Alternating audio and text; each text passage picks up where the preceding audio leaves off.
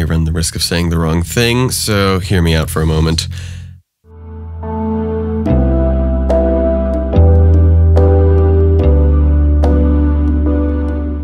Yes, I'm negative and depressed, but that's not what defines me.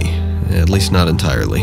That's why I want to get your perspective on your situation. Ever since his preciousness arrived, you guys have been waiting on him hand and foot. It's pathetic. Your cousin has been going through a really tough time. The least we can do is help him through it. Do you really think having him stay here will be any different for him? It seems to me that you put your emotional well-being first. I really respect that. Frankly, I can't say I hate the idea of straightening things out away from home, but I wouldn't say things are ideal.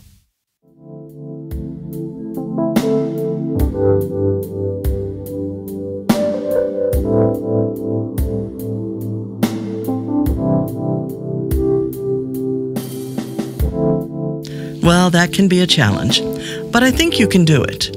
You're still dealing with your depression. Right now, I just want to figure out what the next step is.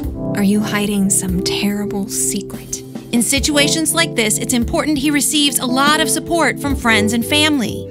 I still think you're going a bit overboard. My attempts to integrate back into society, to be honest with you, aren't going very well. He already said he doesn't want to kill himself. What more do we have to do? You need someone to talk to, and I like having company. I'm just existing with no real motivation, and what I used to enjoy is just boring to me.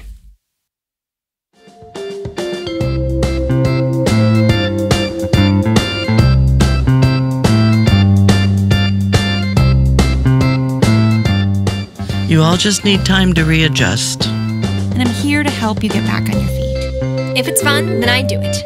Plain and simple. You've been the only person I've talked to who doesn't treat me like a wounded animal. Trent's such a positive and supportive person. Who wouldn't want to be his friend? Don't look for the point, just enjoy the moment.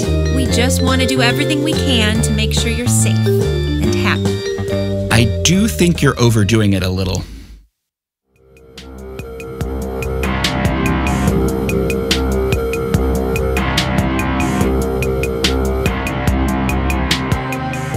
What you're going through is nothing I haven't dealt with before. So is this just a game to you? I just wish every day didn't have to be this constant battle to function. I can't help but feel he's playing the victim just to be abusive. I'm trying my best. Could you please just try to be there for your nephew? I have to share my room, my house, and now my friends with a freak who thinks he's better than me and constantly mocks me. It just kept building and building through the semester that when spring break came, I just wanted to end it.